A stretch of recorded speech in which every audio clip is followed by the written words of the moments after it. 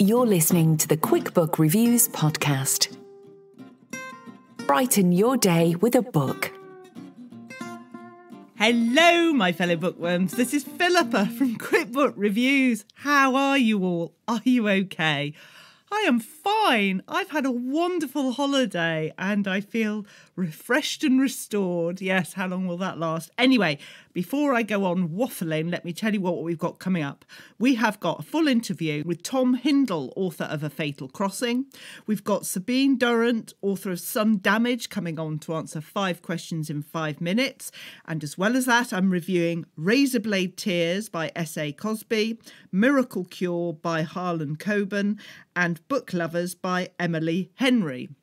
Now, before we get on to that, let me tell you. So, yes, recovered from COVID, had a wonderful holiday. The flight, I think it was a mistake. The flight was 6 a.m. And because of all the delays at the airports, we decided we needed to get there, 4 hours beforehand, which meant we had to get up, I think it was 1 a.m. So I came up with this idea of, right, we're all going to go to bed the night before at 7 p.m. So we will still have a decent sleep and be fresh and ready for the flight. So after a bit of faffing around when we realised that the luggage weighed so much, probably because the amount of books that I was taking with me, right, get to sleep. And we all lay there in our respective beds, not sleeping and just willing time to go by. I think 2 of us had 30 minutes sleep, 1 of us an hour, 1 of us didn't even know if they'd been asleep. So we were just too excited to actually have a holiday. And then the next day, boy, did we suffer. The first evening we were on holiday, and I was like, come on, Philippa, put your lipstick on. You are on holiday. This is your first day. You've paid for this. You are not going to sleep through it. And when all you want to do is just go to sleep, close your eyes. It was just, yes, it was just, right, we're staying awake for this and it's happening. But it was wonderful. I've got more stories to tell. It's fair to say I took too many books with me, but I've only got a couple left to read through, and then I've done. So each week I'll be dropping in some of my holiday reads as well, because there's some great reads and there are some shocking reads. So I think over time there will be a mixture for you, but I hope you're well. It's great to be back with you. And let's get started. So the first one, Fatal Crossing, Tom Hindle. This book is gorgeous. It was out in hardback originally, and now it's out in paperback. And listen to this blurb. November 1924. The Endeavour set sail from Southampton, carrying 2,000 passengers and crew on a week-long voyage to New York. When an elderly gentleman is found dead at the foot of a staircase, ship's officer Timothy Birch is ready to declare it a tragic accident. But James Temple, a strong-minded Scotland Yard inspector, is certain there is more to this misfortune than meets the eye. Birch agrees to investigate, and the trail quickly leads to the theft of a priceless painting. Its very existence is known only to the owner and the dead man. With just days remaining until they reach New York, and even Temple's purpose on board the Endeavour proving increasingly suspicious, Birch's search for the culprit is fraught with danger. And all the while, the passengers continue to roam the ship with a killer in their midst. Let's go to the first sentence. The rain fell all night. It poured relentlessly, hammering upon the Endeavour's deck and rattling against her steel funnels. Still, she carved her way through the Atlantic. Yes, excellent. As it says on the cover, a ship full of suspects, 2 detectives, 1 killer. You know it's going to be a great read, and it is. But let's go and talk to Tom now. Tom Hindle, author of the wonderful book called A Fatal Crossing. Welcome to the Quick Book Reviews podcast. Thank you. Hi. So let's start with the first question, an obvious question. I mean, I'm just wondering how you got the idea for this book. Were you on a murderous boat ride somewhere and you thought, oh, this would make a good story? So I guess I have a bit of a confession on that front, in that I've never actually been on a cruise before, despite despite the content of the book. No, it's an idea that's been with me for quite a while, so in various different guises, I guess. So I first had the idea for what became this story when I was about 16, 17. I was in sixth form, and I wanted to write a play that I could put on with some of my mates, and I settled on the idea of a cruise ship, or I came to the idea of a cruise ship because I thought it'd be quite easy to stage. Like, there are only so many locations you need to create. You know, there's only like the restaurant and maybe a deck and maybe a cabin that you could use for sort of 3 or 4 different people's cabins. So it was going to be a play, and it wasn't actually going to be a murder mystery. It's going to be more of like a caper. So I guess in the book you have a couple of different strands. You have like the murder of a passenger, but there's also missing painting, and the play was going to be much more about the painting. There wasn't going to be a detective. It was going to be the passenger who loses the painting. He was going to be sort of the character trying to get it back. And it was going to be a comedy. And I only got halfway through it, and then we all finished school and went to university. So I essentially drastically underestimated how much time it would take to write a play. But it's probably for the best, because the jokes were terrible, and I mean, I revisited some notes, and the story probably wasn't that great. But yeah, it was going to be a play, and then I kind of sat on it for a few years. So I was about 16, as I say, when I wanted to write that play. And then when I was about 23, 24, I read Anthony Horowitz's Magpie Murders, which, for folks who haven't read it, go and read it. It's a great book. It's kind of a book within a book. It's a book of two halves. And the first half is this very quaint English village, Midsummer Murders vibe, kind of whodunit. And I remember reading that and thinking, I'd love to write something like this. And I got thinking about my story on the ship again from a few years earlier. And I thought, with some adjustments, you know, throw a murder in there, throw a detective in there, make it more of a murder mystery. That could be my story. And then spent a couple of years writing it, and here we are today. Wow, so we have Anthony Horowitz to thank for this final version then. We do. I mean, we have Anthony Horowitz to thank for a lot, I think. You know, that's true, okay. We'll add it to the list. We shall. I mean, this is it. You know, the first book I ever bought with my own pocket money was an Alex Rider book. You know, I can vividly remember that was the first book I ever bought myself. So I read Anthony Horowitz all through like my childhood and my teens as well. So it's kind of fitting that it's one of his books that gave me that urge to sit down and actually write something for myself. So yeah, we we have Anthony Horowitz to thank for an awful lot. Do you know, that's so interesting, because we often talk about the first record that we bought when we were a child, but how many of us talk about what was the first book we can remember buying? And yeah, I suppose mine was Famous Five, but I'm slightly older than you. But we won't dwell on that. So once you'd had the Anthony Horowitz influence and could see it more, was the story then completely set out in your mind, or did it still come to you as you were writing it?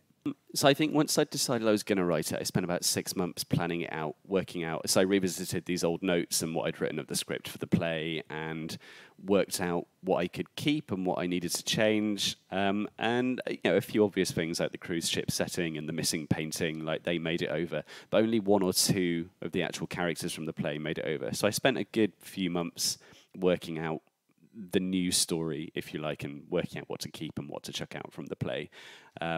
And then I think, so once I'd worked that out, as I say, I spent about 18 months writing my first draft, but I did actually, there were a few changes I made while I was writing, so it was going to have quite a different ending, actually, and I got about 3/4 of the way through, and I realised that something I'd planned out in bullet point form, that I needed one of my characters to do, the character that I'd written in prose for 70,000 words or something, just wouldn't do it. It just didn't work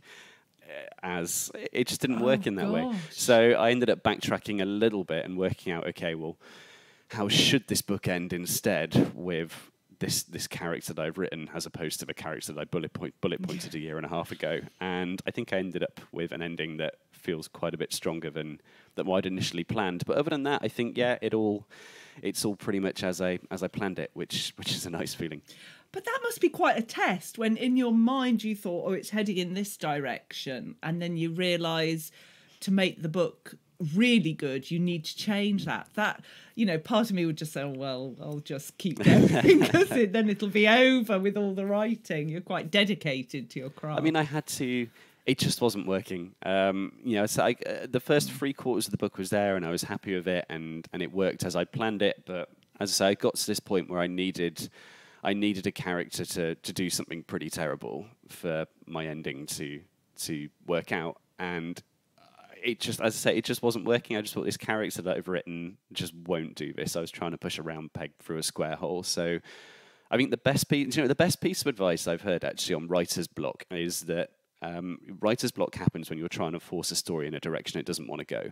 And that was exactly how I was feeling. My story just wasn't going where I thought it needed to. So yeah, the only option really was to backtrack and say, okay, well, I mean, it still ended up in roughly the same place. I think it just got there in a slightly different way, and one or two of the characters end up having a slightly different ending. But yeah, backtracking and working out, okay, what does this need to do instead? That was definitely the right thing to do.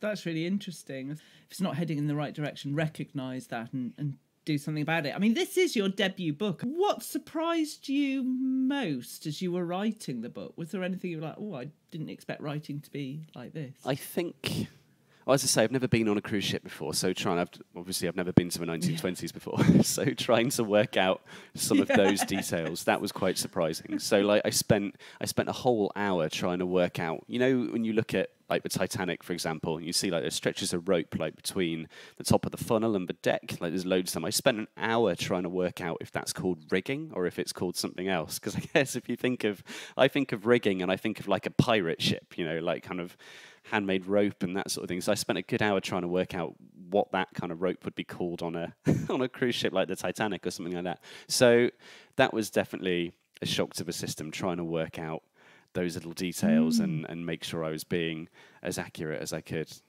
And how did you manage the pace and the twists and the turns? Did those just come as you were writing naturally, or did you have to say to yourself, oh, there's been a lot of twists and turns in this bit, let's calm it down for a bit?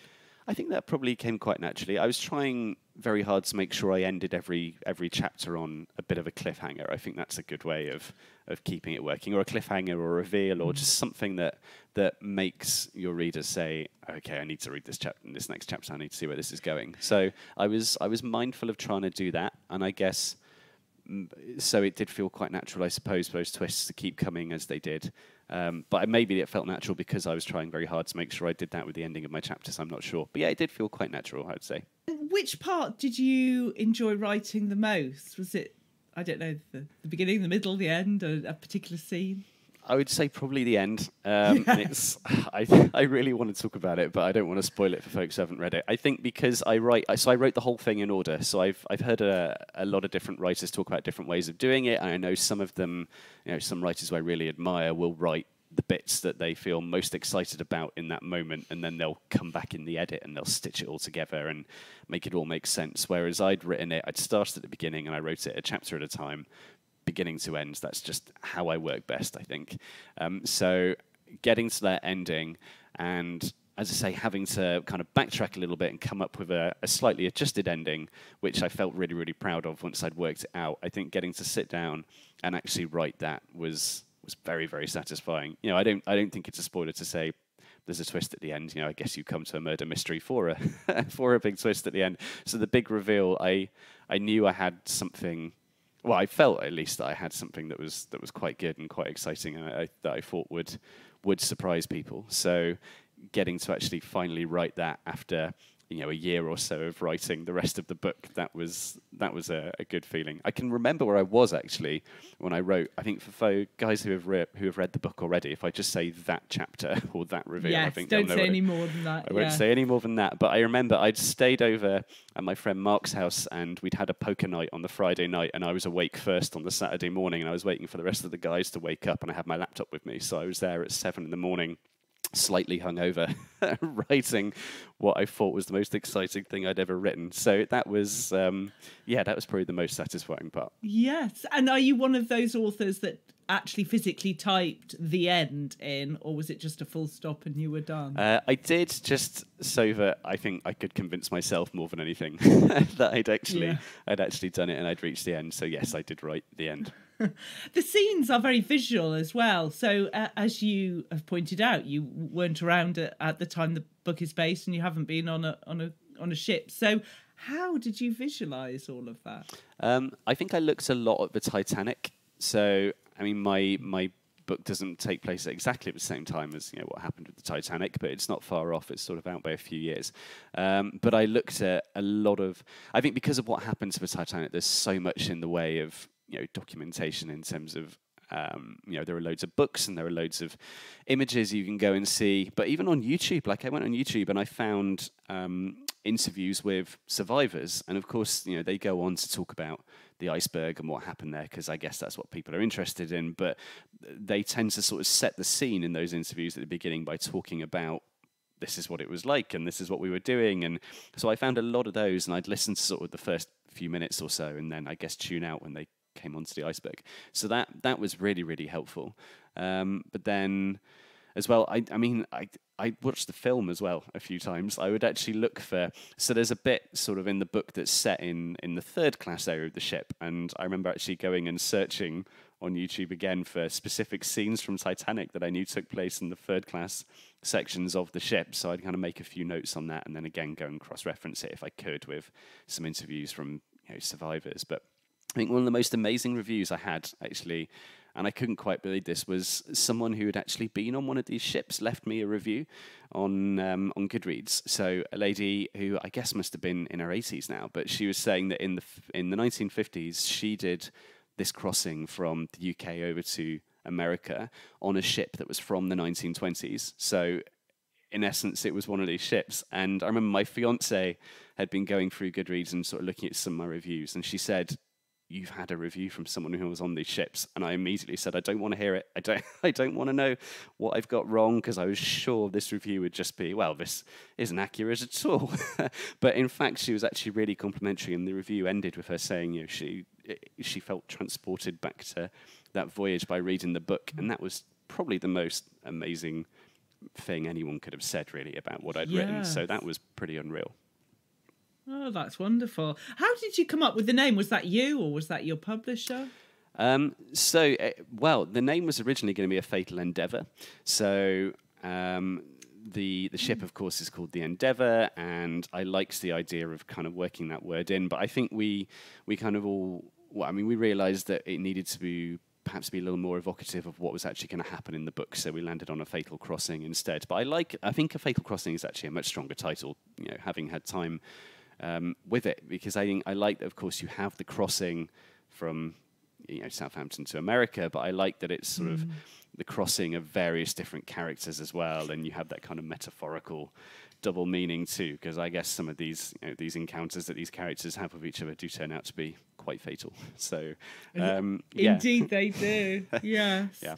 Right, well, I've got a few quick fire questions for you now, so let's see how you do with these. 1920s or 2020s? Oh, I would say I've 1920s, only because I'm regularly told I'm an old man in a 28-year-old body. So I think I am probably better suited to the 1920s. Lots of edits or no edits? Lots of edits. I think the editing stage of a story is when a story actually takes shape and when it becomes good. I think it was Neil Gaiman. He said that the process of writing your second draft is the process of making it look like you knew what you were doing all along, which is a quote that I really, really like. So yeah, lots of edits, always. Book cover or book title? Oh, that's a good one. Cover, I think. I think we do absorb information visually, so I do think you look at a cover first and you're brought in by the imagery and the colours, and then I do think but then the title needs to be good, doesn't it? The title needs to back it up. So I think the cover perhaps is what draws you in first, but then you need a really good title to seal the deal. So I think both are important, but I think cover probably just edges it. Audiobook or ebook? Ebook, I would say. Where possible, I like to read a book myself. I've listened to some amazing audiobooks, and I do have Audible, and I'm always listening to something. But I think if it's a book that I'm really, really excited for and really keen for, I like to sort of read it myself. So probably an ebook. Last quickfire one. Bookshelves arranged by colour or by author? Author, always. So when we moved into this house and we were kind of unpacking all of our books, my fiance actually did arrange our bookshelves by colour, so like in a rainbow, and it was very nearly the end of our relationship. It was so I need to order my books by author, and then within that by release date, and then so again, coming back to Horowitz, I promise I will talk about someone other than Anthony Horowitz, but so he has multiple different different series on the go, and I have all of his books. So we then have to order that by all the Horowitz books together, and then you divide it by series, and then within each series you buy release date. So yeah, that's kind of how my brain works. Yes. Oh, it must be a whole educational phase for you and your fiance as you've got to know each other about that. What does writing mean to you? I mean, it's my life, I guess. That probably sounds really cheesy, but it is what I do for a living. So when I'm not writing my books, I'm taking on kind of freelance writing jobs. So it is my living. But again, like when I'm not writing and I'm just doing something for fun, usually I'm listening to something or I'm reading something about the process of writing. So I follow a lot of amazing YouTube channels that to kind of do video essays on various films and books and kind of the writing process behind them. And I love listening to interviews with writers and hearing how they do it. And that's an interesting thing as well, is how everyone does it slightly differently. Like there's no one way to approach writing. There's no like right way. It's just you do you and see what you come out with. So, but I've always been writing something. So, I mean, whether it's a story or, I mean, I love music and I play a few different instruments. So, I write a lot of music. I used to, when I was younger, I wanted to be a film composer. I can remember going into a careers appointment and telling the careers advisor I'd like to write music for films one day. And all they had to say was, I guess you just need to be good at writing music. So that was a helpful meeting. Helpful. Yeah. But no, I am always writing something, and I have loads of things I want to write as well. Like I'd love to write a play one day. I would love to write a TV show. I think one of my big aspirations is I'd love to write an episode of Doctor Who. Like I have always been. I'm a lifelong Doctor Who fan. So, yeah, writing is. It sounds a little cheesy, but yeah, writing is probably my life, I would say. No, it's not cheesy at all, and you certainly got some more life goals there, which is wonderful. Is the process of being published what you expected it would be? I think it takes longer than I thought it would. So that's this is slightly embarrassing. I met my agent a couple of years ago now, and about 2.5 years ago now. I remember it was January, and we were talking about him taking on my book, and I prepared some questions for him because I thought that would look really good. And one of the questions that I asked him was, it's January now, do you see the book being published this year? And he just sort of shook his head and just went, no, I really don't. So it's honest. Yeah, and I think what surprises a lot of people who I talk to, like my family and friends, is how extensive the editing process is. I think there was very much. I remember sort of saying to my folks, like, I've signed with my agent and he's really excited about the book, but we need to do a few edits before, he's got a few suggestions before we try sending it off to any publishers. And I think the immediate reaction from a lot of people was, well, why? What's wrong with it? It's like there's nothing wrong with it. It's just that this all kind of takes time. So I think and that's something that I hear from quite a lot of, as say, family and friends, is that they're surprised by how extensive and how kind of intense the process is, and how many different rounds of edits and kind of proof checks and that sort of thing. But I mean, I guess it's important. You've got to make sure you're putting out there is as good as possible. So I think that's probably the most surprising thing. And if you could go back to when you were writing that first draft, is there anything that you would whisper in your ear? Probably just keep going, I think. Yeah, I mean, I don't know why. I don't stop. This is it. Because like when I was writing that book, it was a bit of fun.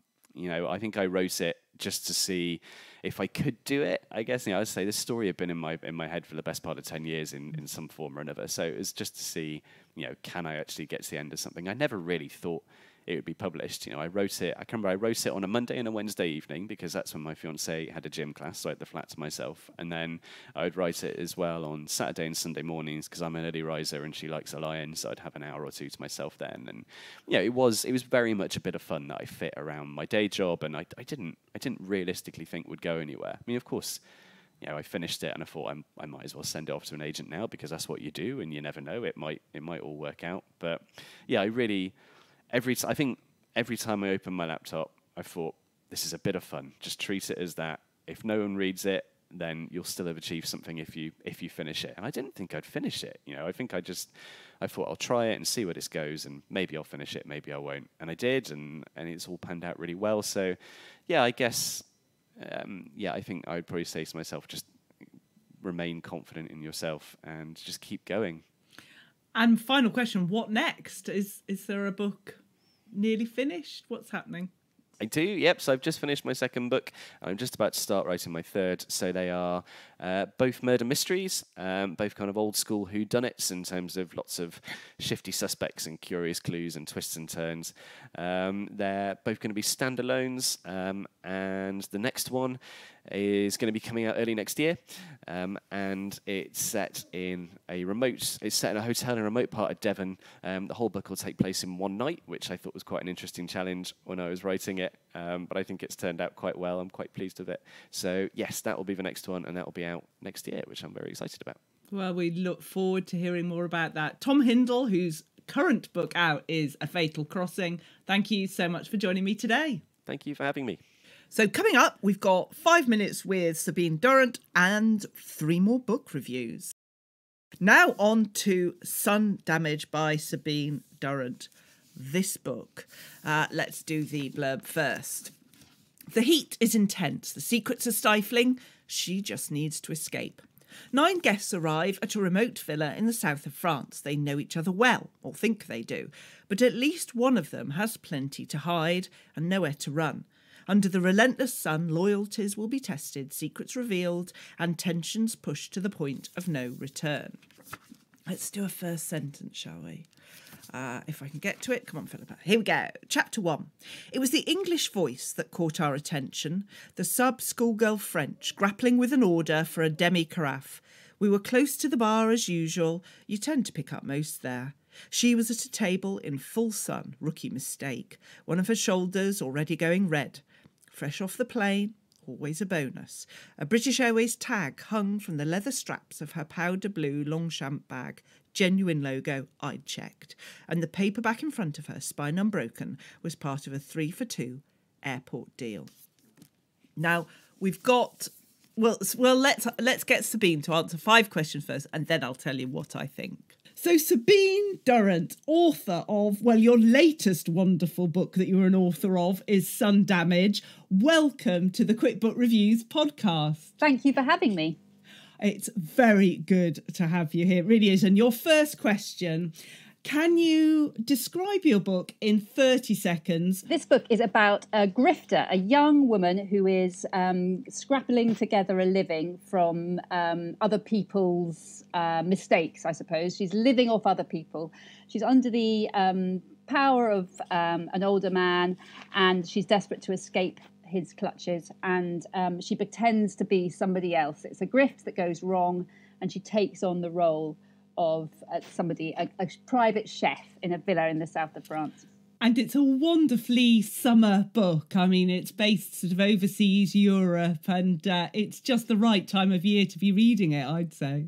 I wrote it during the first lockdown, or I started writing it during the first lockdown, when we were all stuck at home, and I was seeing my summer holiday plans dissipate, and it was wish fulfillment. It's a novel about it's my own summer holiday, the holiday I never had. So for anyone who's put off flying this year, just sink into this book and have your own holiday. I spent a lot of time Googling what the south of France looks like. That's great. The next question, who is your favourite smaller character? Not one of the main ones, a smaller one. There's a character called Rebecca in it, who is a middle class, rather smug at the beginning, desperate for this holiday. She's a mother of teenage children. And when the novel starts, you sort of dislike her. Well, I disliked her. She was everything that I dislike in myself. And people that you watch on holiday behaving in a sort of ghastly English way on the south of France. But I think the sympathies of our heroine, the grifter, and our own sympathies as a reader, I hope, align as we get to peel behind the layers and get to like Rebecca more by the end of the novel. The next question, can you choose 3 words that you would like readers to feel as they're reading this book? Intrigued, Thrilled, warm both emotionally, but also warm because it's so hot. The book is set in this very, very hot August. And also I think readers feel rewarded for the story, you know, for trusting you with their time to read this book. It's just a super, super read. Yes, I hope they feel satisfied. That's always the pressure with writing any kind of psychological thriller, which is that you want there to be twists and turns, but you want them to be so real and feel lived for the reader, as well as for the characters on the page. And it is quite a busy sector for psychological thrillers, I would say. And some of them are quite sort of average and you come across quite similar books, whereas yours, I'm not just saying it because you're here looking at me, but yours are different. They are another level, and I really commend you for that. The next question is a very important one. What food and drink did you consume in particular while writing this book? That's a difficult question because the book has a lot of food in it, a lot of bad food in it, because she is pretending to be a chef, but she actually can't cook at all. What food did I eat? A lot of toast. I always eat a lot of toast and I drink a lot of coffee. So I suppose, although she is trying to make these meals out of food from French supermarkets, I just carried on eating what I normally eat, which is a lot of toast and a lot of tea and a lot of coffee. No, let's getting down to technicalities. Does the toast have anything specific on it? Well, if it's in the afternoon, it has Marmite, and if it's in the morning, it normally has marmalade. I love that. That's fantastic. Your last question is, what's been the most memorable moment for you so far in your writing career? I'm not sure if I'm really allowed to say it yet, but I've had a lot of very exciting film and TV interest in this novel. And there was a moment in a particular meeting when I just sat there with these wonderful television producers who I've heard of and watched the amazing television programmes and films that they've made.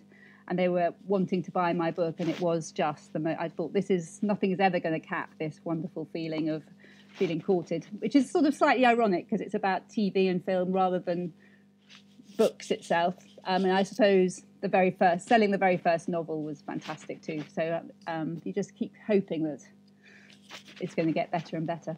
Well, they all are already getting better and better. They're wonderful books. So Sabine Durrant, author of Sun Damage, thank you so much. Thank you very much for having me. I loved this book. It's a great mixture because you've got these con people, you've got the fact that it's set on holiday in Europe, you've got intrigue, you've got a psychological thriller. All of these would be great on their own, but together, I've written... This is very detailed. I've written wow. It's really good. I thoroughly enjoyed it. It kept me reading. It's something that you can just get a grip on, and yet it's a bit different. And I love this con element in it. I really did. Bravo, fabulous. So that's Sun Damage by Sabine Durrant. Now let's go to the next book. And this was one of my holiday reads. Let me move that piece of paper. Razorblade Tears by S A Cosby. I had heard all about this everywhere, and I don't know why I hadn't got it, but I think I was just waiting for it to come out in paperback. And I got it. I thought, I'm going to read this on holiday. The hardback made it look a bigger book than it is. It's actually about 320 pages. My goodness, you need to read this book. Let me do the blurb in the first sentence, and then I'll tell you more. Ike Randolph left jail 15 years ago, but a black man with cops at the door knows to be afraid. He is devastated to learn his son, Isaiah, who Ike never fully accepted, has been murdered, along with Isaiah's white husband, Derek. Derek's father, Buddy Lee, who has his own criminal past, may have been ashamed of Derek, but he won't rest until he knows why his only child was killed. Desperate to do better by their sons in death than they did in life, two hardened ex-cons must confront their own prejudices about their children and each other and rain down vengeance upon those who hurt their boys. A provocative revenge thriller and an achingly tender story of redemption. This is a ferocious portrait of grief for those loved and lost and for mistakes that can never truly be undone. Let me start with the first sentence. By the way, I must apologise for sounds of shouting because, yes, you guessed it, it's school holidays.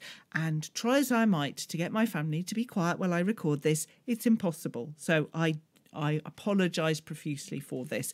In about 6 weeks' time, it'll just be you and me again.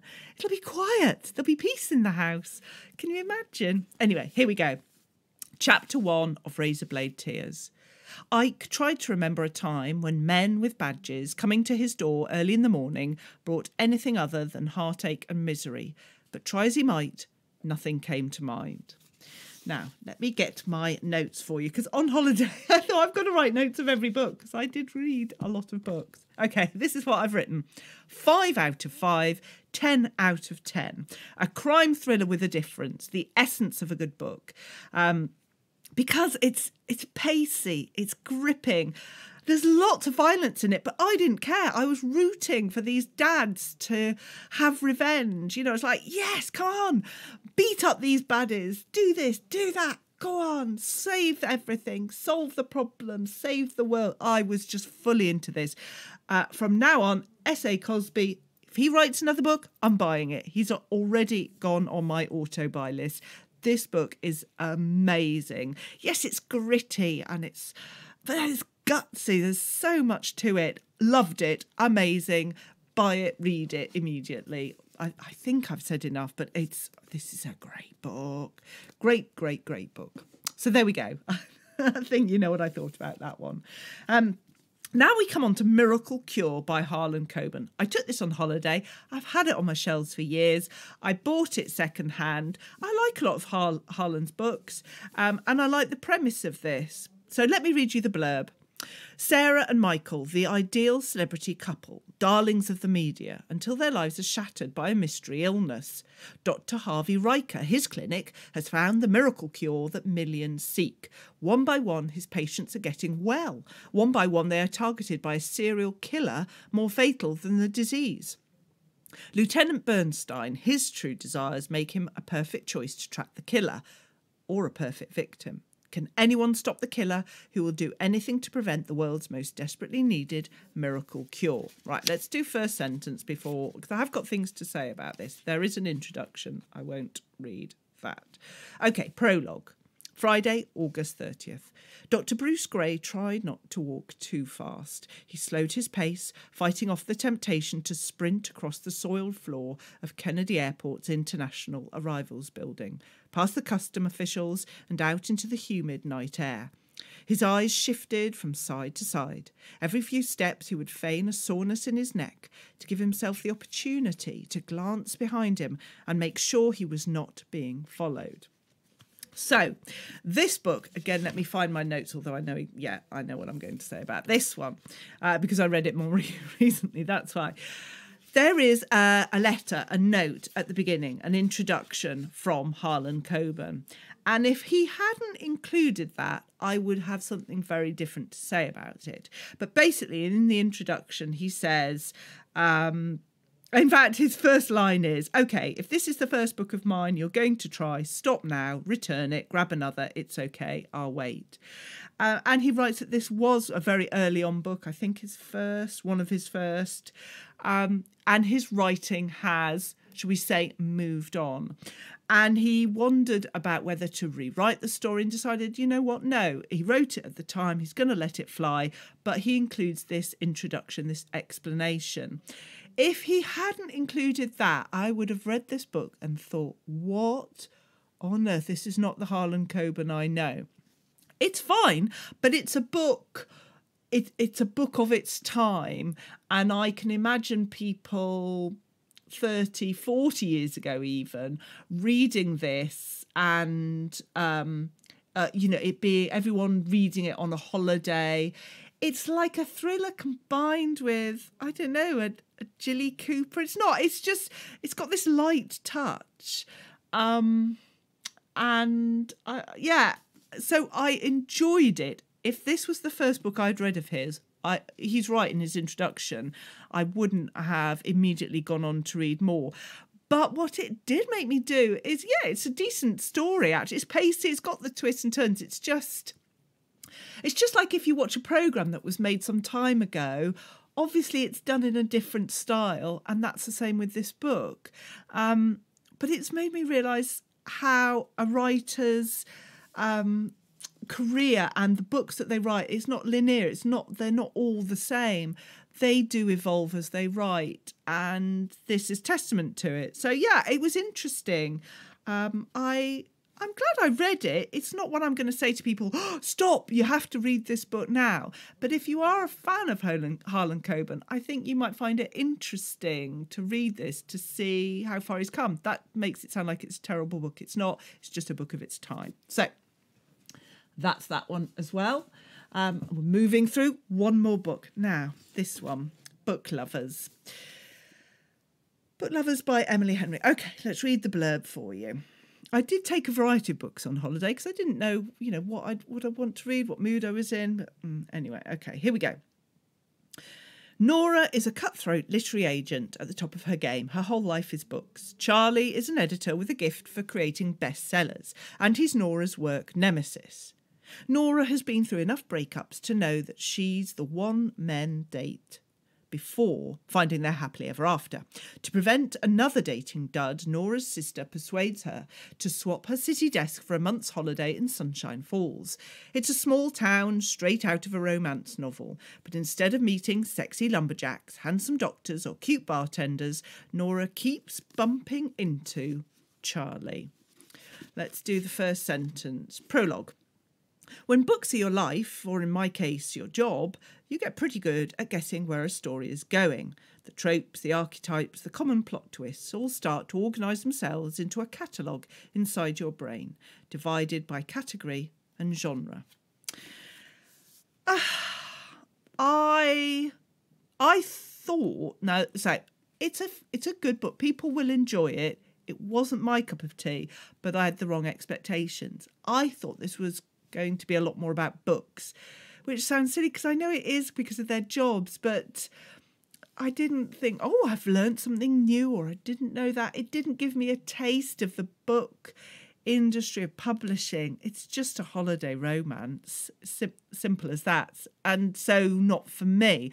I'm not saying it's not badly written. It's nothing like that. It just wasn't what I needed from the book, and it was just a bit bland for me. But as I say, if I went on holiday and I'm reading Razorblade Tears and what else was I reading? Stephen King, all sorts, then understandably a romance book might not do it for me. And this didn't. It was perfectly nice for a lot of other people, but it didn't float my boat.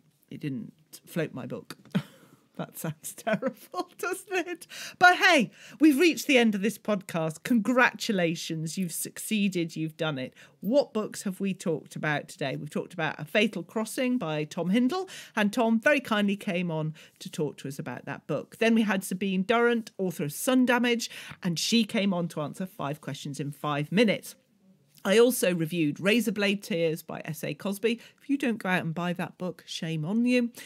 Miracle Cure by Harlan Coben, and Book Lovers by Emily Henry. What a great selection of fabulous books, most of them. And lots of different books for you to think about and see if any sound interesting to you. I hope there's lots that do. I'm off now. Can't wait to speak to you again next week. Will it be quieter next week? Probably not. Will I be less joyful? Probably, because normal life catches up. But have I got some great books to talk to you about? Yes. Have I got a great author interview? Yes. And have I got a great 5 in 5? Yes. So keep going, look after yourselves, and I'll talk to you very soon. Take care now. Bye-bye. You've been listening to the Quick Book Reviews podcast. That's enough books, said no one, ever. See you again soon.